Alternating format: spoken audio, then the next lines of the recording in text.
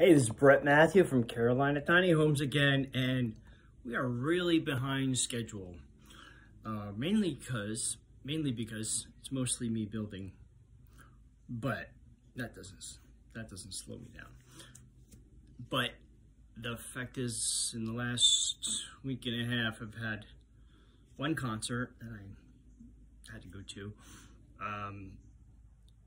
two funerals that I didn't want to go to, and my wife having a big birthday party that went really well.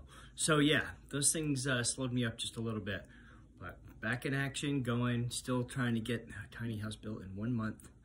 We got, still, I think this is last time loft built, and but I am going to move this window here, which somehow, between my plans and making a few changes, I put it right where the stairs are gonna go. And I've done that before on a different model on purpose, but it's too complicated, too much work, and things kind of get awkward. So I'm gonna move it underneath the loft where my original design had it. So that's it. Here we go. So I'm gonna do that, then get to putting the roof on all the way. Thank you.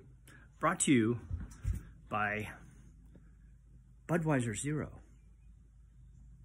the recommended beer for Carolina Tiny Homes. Delicious.